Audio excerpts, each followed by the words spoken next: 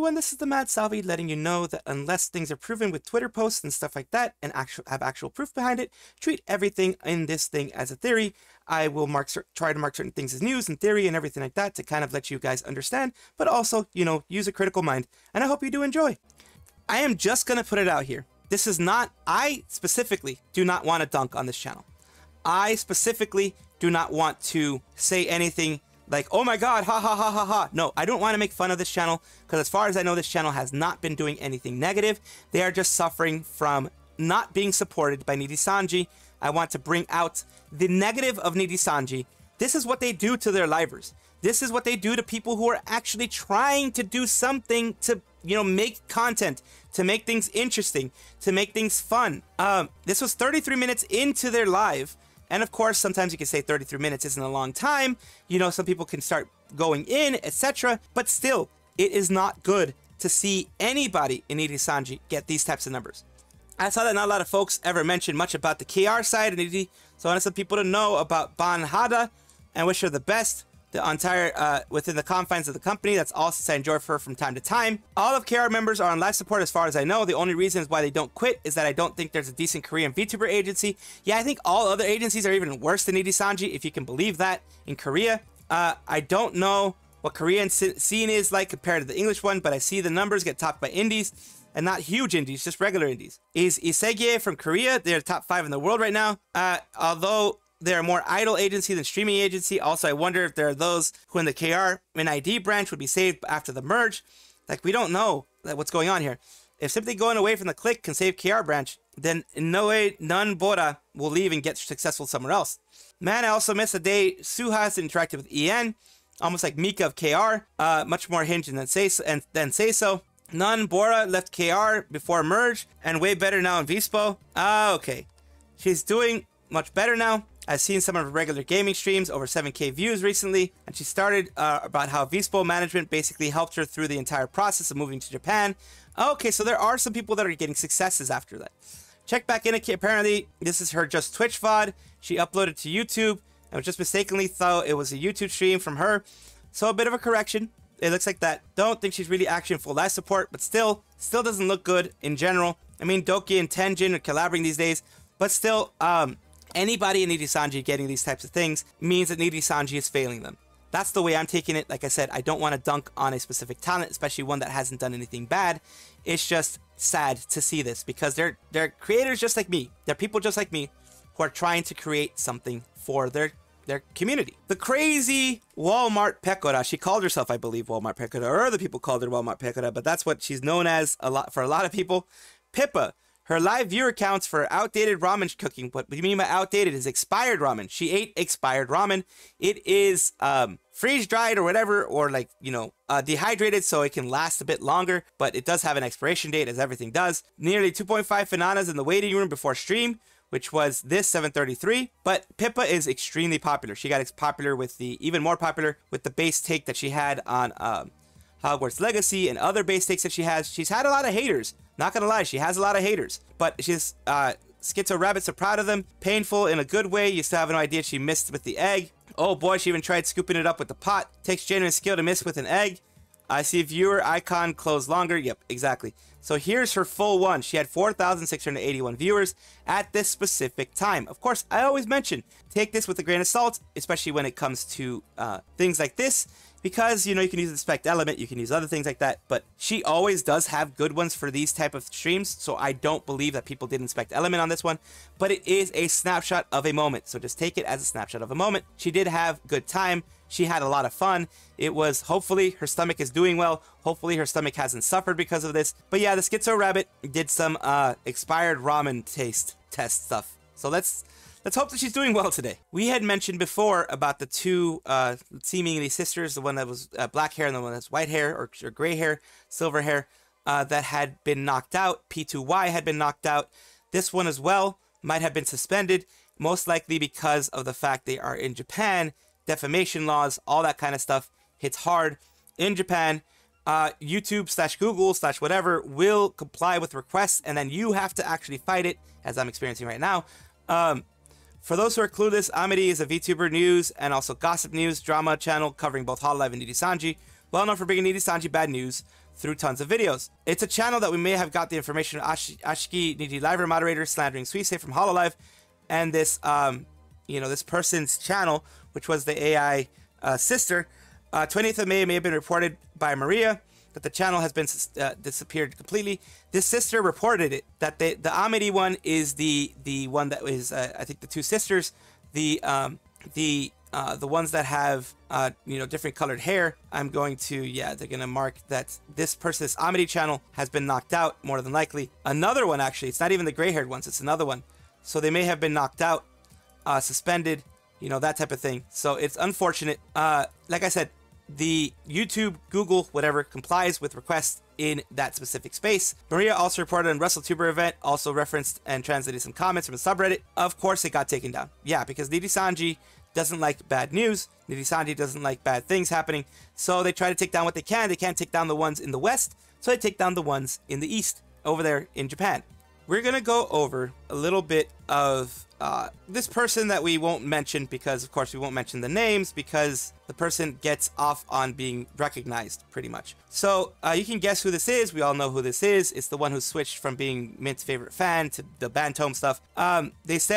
They were saying that there was an 80% drop in viewership. It was only 40% from episode 1 to 2. Episode 1 was Mint's re-debut, so that of course got a lot more membership, a lot more viewership. Despite being unconnected, the podcast is still a series that people will naturally drop off as time goes on. And then, people will stay, because podcasts, the first one is kind of like just the intro, and then, where the effect can wear off on people, and of course it will drop. People will either drop or stick with it. No effort to prove people wanted to gossip and revenge from the podcast, just an unfounded claim. And if people thought that that's what it was going to be, that's their fault for thinking that, because that's not what they wanted to do. They just wanted to chat, have fun, talk about different topics, and do what people do on a podcast. There's evidence for people wanting to gossip and revenge. How many people are actually saying that? It's more than, say, 1K, or just a small group of antis that are inevitable almost any online setting. To represent a whole group off of what very small portion of them does is fallaciously stupid. People just might not like the podcast, tuned into episodes 1 and 2.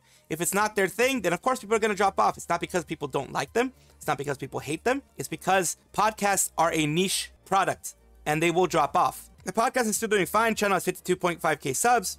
Currently views from 38k. 69% of their subs watching. That's still very, very good. I have yet to see this person make a single well-informed, good faith argument. We all know who it is at this point. It's that Bint Bantome, whatever it was called. Actually, an embarrassment how much people dropped off. That's what they're saying. Official evidence, there's statistical evidence of 80% drop, according to this person. Here's two graduated livers doing weekly project together, and you forgot to exist. For real, the podcast is so good. They're both so great together and great yappers. It's criminal that they aren't getting more people up. It's because it's a freaking podcast, of course, like I said. Even if it's given too much attention, it's obvious they're coping about the podcast being successful. They're pretty much trying to push their own narrative on this whole thing. It's not right. It's not fair. Like I said, podcasts are a niche product, and of course it's going to drop off. This is the thing that a lot of people are waiting for. I have this in my my community post, my everything. Advent is getting the debut this summer. They're getting the 3D debuts. It's probably going to be sometime around June, late June. It's not going to be in early June, because early June is the Tempest, I believe, 3D, which is shown right here. So the Tempest 3D, whatever, is going to be the ones that are going to be in the beginning of June up to the 15th. So I'm pretty sure the showcase, the VG 3D showcase, the ones for the girls is probably going to be sometime in probably July, because as far as I know, from what I remember, Hololive likes spreading it out so that one thing doesn't conflict with the other and one thing doesn't take from the other.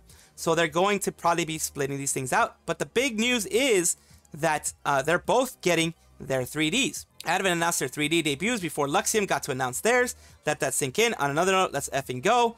Looks like the cover's pushing their current talents to 3D this year to be really packed with additions from Tempest, Advent, Regloss, Artemis. And the Nijisanji boys don't have and none of them have a proper 3D model. They might be pushing things forward now because all this stuff is happening. Quite happy to see that they're going to get their 3Ds. It was expected for both gens. They were all in Japan. Basically, we're going to, of course, be showing the official tweet. The official tweet from Hololive Production is here.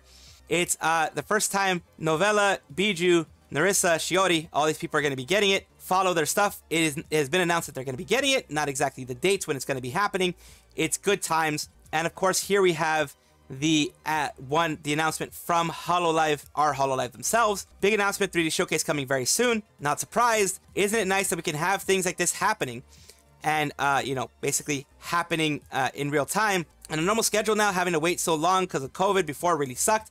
Because, yeah, before it was the lockdown that happened that prevented it from happening because they had to go to Japan to get everything rigged properly because a lot of them don't have a good 3D rig for like a 3D motion capture for their home. I know Kiara does, I know Ahmed does, I believe, but most other people don't. Honestly, I can't wait to see them in their official 3D forms.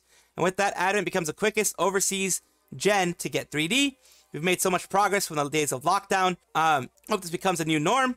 Narissa's probably going to be doing a, people are saying they're probably going to be doing a Fuamoko tummy touch because she wants to redeem that and redeem it in 3D. So she's going to be having that. You're going to be hearing Mokoko go, "Noe, Noe," like in her hoarse voice if she still has it, unfortunately. This is a non-Niji one, which is good because I like, you know, putting non-Niji stuff in here. Of course, a lot of this stuff is Nijisanji based because Nijisanji does give a lot of content. Unfortunately, because that means that they are doing bad things. But let's go on to other things. Hololive Advent got their 3D. Remember that this girl, which in 2020 said in passing that if she got a 3D, she was going to use sign language. Many people in this sub is mainly ex-Niji fans. They wanted people to actually see this person. Let's take a look at this VTuber who is doing this. Iofi. Iofi is doing sign language for her 3D. She's singing and she's doing sign language. She learned sign language for her stuff. That's amazing. It's very, very cool for anybody, whether it be, you know, ID, whether it be Hololive, whether it be whoever. It is very, very nice that Iofi was doing something like this. It is very, very wonderful. It is good to see. It's nice to see. It's heartwarming to see that Iofi did this as a kind of like thank you to everybody. And of course, they promised it, so they completed the promise. I love that. A reminder that WrestleTuber was a victory lap for Doki because of all the things that she suffered while she was still in that old company that she's no longer a part of, so we won't talk about that specifically. But she had WrestleTuber in that one. She created it for them. She did the whole thing for them. And now she is able to get at least the benefits from it. And she was mistreated by her previous company. She was treated as someone that was no longer welcome there, you know, because she was very independent, and that went against the culture, the internal culture of Nijisanji, as we already know it. So she felt that she was unmarketable, but things like WrestleTuber, being able to get all those wonderful people in WrestleTuber and things like that can show her, hopefully, that she is very much someone who is very easily marketable, very easily someone that is going to be doing well and that she's able to enjoy herself. Funny, any color treats its livers like replaceable beings, but actually any color itself is easily replaceable. It really is. Mint reaching out first solidifies an important thing, that she actually likes Doki enough as a friend to accept the risk of backlash. Yes, because Mint reached out to Doki first, and yes, she did. So that shows that people don't hate her. That shows that she isn't disliked in the community. She's loved in the community. We all know this now. But of course, the way Nijisanji treats their talents, it makes them feel like they aren't loved at all. Technically, she also had Niji EN WrestleTuber too. Just the ex-Niji, Mint Matara Usan was a big W for Doki. It's a statement from her that she is part of the majority. I'm surprised there's no JP Rat that noticed this event. JP fanbase should notice that Doki's brand alone outsizes Niji EN brand, at least in CCV. Summed up the event pretty well too. Just happy that she's now free to be herself and be happy with what she's doing. This little thing is here. It's not about winning or losing. It's about enjoying life. When you enjoy it, it does not matter if you win or lose. Exactly. That's what I try to do. I try to enjoy life. Whether I win or lose is inconsequential. But I'm enjoying what I'm doing. I'm enjoying hanging out with you guys. And that's what Doki's doing as well. Probably the biggest threat to Niji EN right now, at least in CCV and stuff like that. Pretty well gathering around her, sponsors and VTubers alike. And people are abandoning Niji, just like Height did and other sponsors and other smaller people did against Niji. So that is the big win that Doki has in this case. Now it's a bit of meme time, as I always try to put at least a little bit of meme time whenever I can, whenever there are memes to show. This is Doki and Mint VTubing powerhouse duo reunited. Yes, it's that meme of the two bros with the really powerful biceps. you know, doing the, giving themselves, you know, a handshake or whatever. It's Doki and Mint Doki, you son of a bee. The source is this one, of course, because I always like showing the source, and I'm glad that this person did too. This is the source for that meme here. And of course we have Kurosanji needs more VTubers, meat for the Kurosanji grinder. Of course they're going to try to grind as much as they can. They're going to try to grind the talents down into the meat grinder and see what sticks, see what they can get for benefits, see what they can get for some kind of monetary benefit. Of course, because you have the situation where you are, of course, going to have Dinoth not doing so well. TTT has been forgotten by Nijisanji, not by us. But, you know, I wish TTT did better. I wish Dinoth did better. All that kind of stuff is happening. So, of course, you know, and they have things down here, of course, reminding people that their recent need for speed and from the darkness have not been doing well. So that is a meme in and of itself.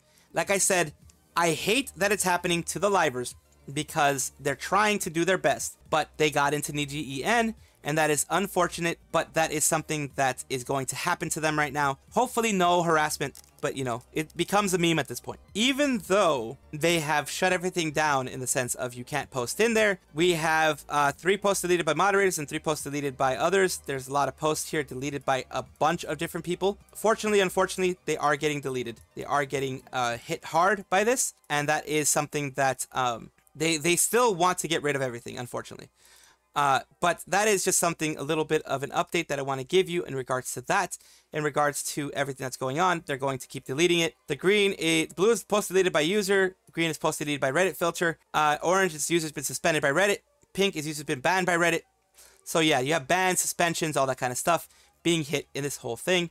And it does not look great for them. It does not feel great for them. It is not a great thing. But, you know, when you have a closed system like this, it's going to happen. This is a bit of Sayu news. This person is wondering if things will get better with Sayu because of the things that happen with Zion, things that happen with Kenji, people trying to bring bad stuff. Says it's getting better, but it's slow. She just started to heal. It will be hard for both her and Synchronites, but as long as they're talking about a group you're part of, their person is so weird, are with her, as long as there are people supporting her, it will happen. Because it's weird that there are people that will, you know, do that kind of stuff, just be mean, just for the sake of being mean. It really does suck for Sayu, in this case, for people to be evil in that sense. It can take years.